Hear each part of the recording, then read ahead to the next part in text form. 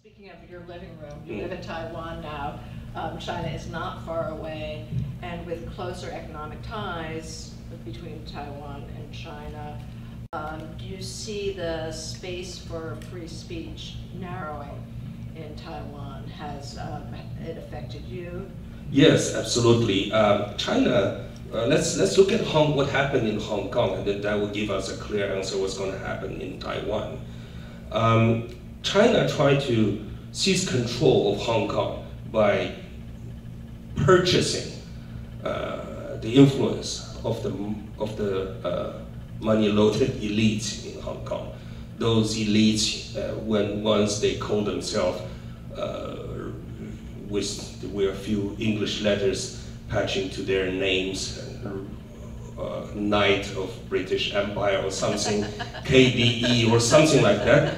And then they call their company Royal something, and then later on, now they decide to change that into patriotic something. They all go to Beijing, and Beijing realize that they can do what the former colonizer have done. And then they can do that in Hong Kong, and they have successfully done that for quite a long time. And by doing that, they have flooded Hong Kong with the looted money. The corrupted officials of Beijing flooded Hong Kong with looted money, and then they have threatened the intelligentsia and the media, and then to conduct the censorship where, in absence of the central propaganda ministry in Hong Kong. Then they have made the house unaffordable for Hong Kong people. The result is that the umbrella revolution. That Chinese government see that as a successful model. They are copying that model in Taiwan these days. It is impossible for Chinese government to purchase the mind and heart of Taiwanese people. They have learned that. But they think they are still being able to purchase the mouthpiece in Taiwan. They are trying to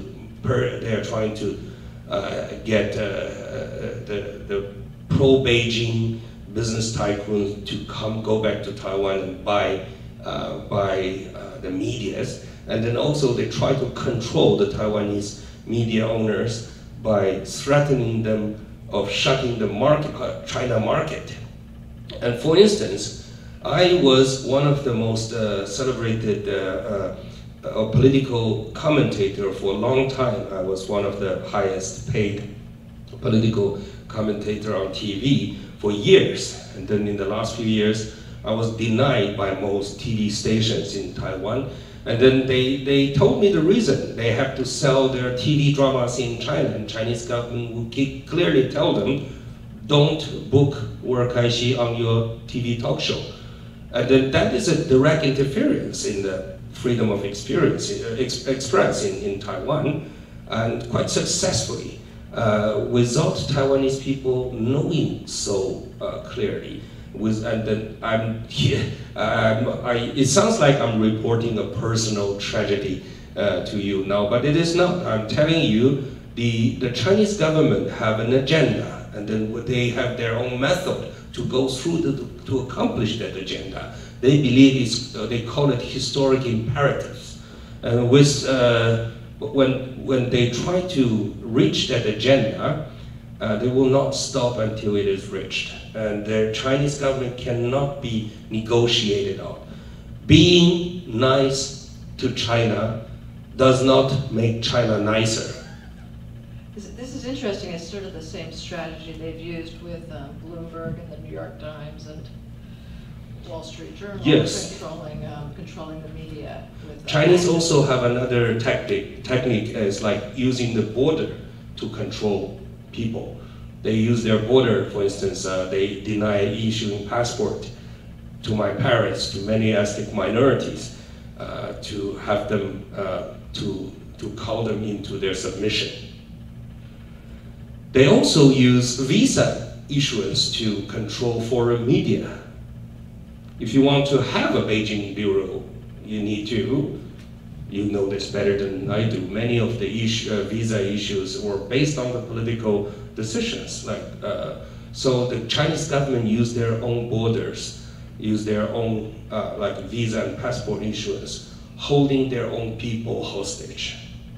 Again, I feel this is almost insulting to report to you in this room the human rights situation of China. I'm telling you how bad the human rights situation, how bad the Chinese Communist Party is, how bad how primitive, barbaric, brutal the Chinese government have been conducting their oppression. I feel keep reporting this to you is an insult to you, but I have been doing this in the last 20-some years with little effect. What does that say? It says something is wrong. Something like US-China policy is an insult to you too.